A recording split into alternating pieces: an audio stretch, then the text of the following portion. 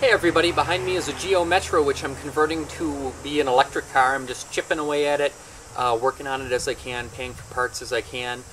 So far I've spent about $1,000 on the entire project, including buying the car, getting batteries, getting the controller. I've got a lot of cabling and things like that out of forklifts and some junkyards and things like that.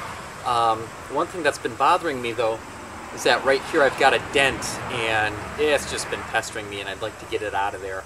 And I figured I wanted to do some other things, like where the gas tank used to be, put in power connection so I can just run an extension cord to there, charge all the batteries at once, that sort of a thing. So since I'm working in that part of the car anyways, I thought I'd take care of that dent. So here's how I'm doing that. Now the first thing is that I've already disconnected the batteries so that I could take those out of the trunk and give myself some room to work. So there we have the batteries out of the trunk. They're out of the way where I'm not going to trip on them or anything. The next thing I did was pull out the back seat. Now what's nice about this, now this is just the bottom part, not the backrest part, because it's very easy to take just the back part of the seat out. There's kind of these wiry loops that just have one screw, so all you have to do is take out that screw, and then on the bottom there's kind of these two wire clips on the front, and those just untuck, and you pull this whole thing straight out of the car real easy just with those two screws. So once you get the bottom of the back seat out, you can get at these little trim holders, which is just like a little peg that goes into a split piece that expands when you push it. For the life of me, I can't figure out how to get these things out without breaking them.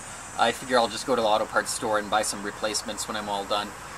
So you pop those out, and then on the back edge here, we've got a number of screw holes. About 4 screws you take out back here.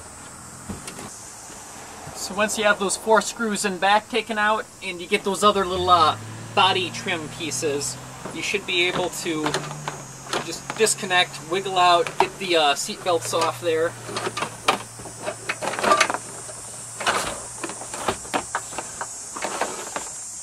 And then that whole piece pulls right out. Now looking here where the dent is, the downside is that if we look where it is on the other side here, it's right behind that support bracket. It's right behind this. So I think all I can really do is just put my hand behind there and push. And it's pretty lightweight metal, so we'll see if that works.